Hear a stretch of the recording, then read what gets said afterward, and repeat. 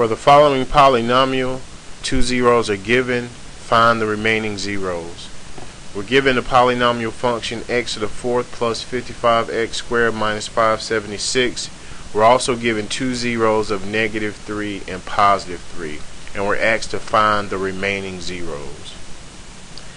First, we'll take the zeros and we'll write them as linear factors. So we'll take the 0, which is -3, we'll write that as a linear factor, and the linear factor equivalent for the 0 minus 3 would be x plus 3. And how this linear factor is derived: if we take the linear factor x plus 3, and if we set it equal to 0, we would subtract 3 from both sides, we would get a 0 of -3.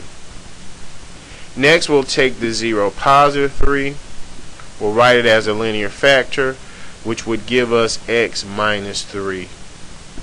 And here again, if you take the linear factor x minus 3, and if you were to set that equal to 0 and solve for x, you would add 3 to both sides, you would get a 0 of 3. Next, we'll divide the polynomials. So we'll simply take the two linear factors, x minus 3 and x plus 3. When we multiply these two zeros or linear factors together, we get x squared minus 9. This x squared minus 9 would serve as our divisor, and we're going to use the given function x to the 4 plus 55x squared minus 576 as our dividend. So I'm going to write that out as x squared plus 0x minus 9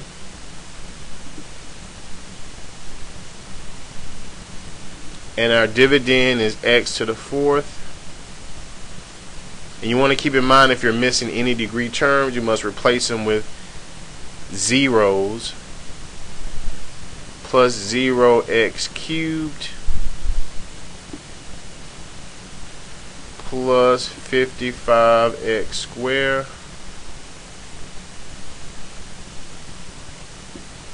plus 0x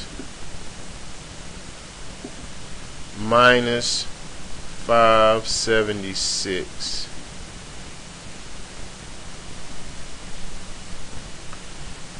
So now we'll divide. So x squared times x squared is x to the 4th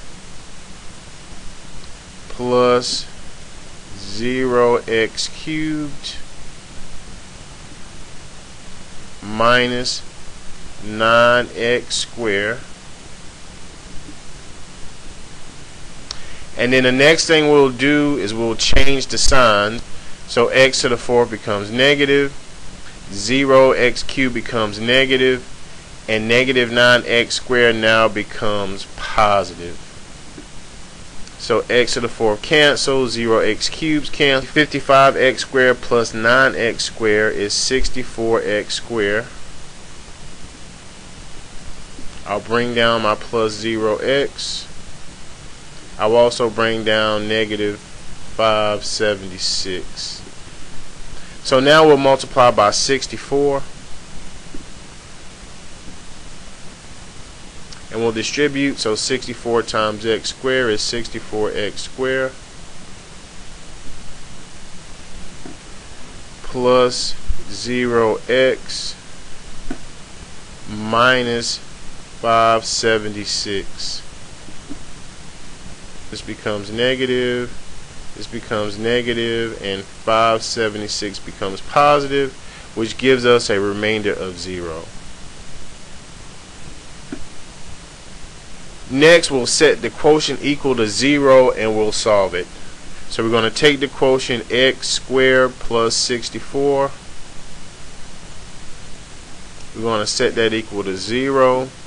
And now we'll solve it. So I'll use the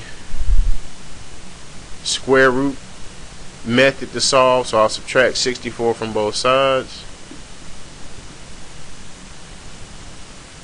I'll take the square root of both sides.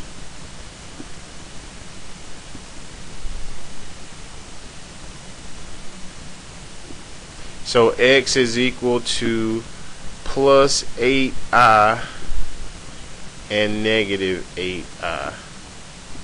So if we go back to our question, I'll simply put in 8i comma negative 8i.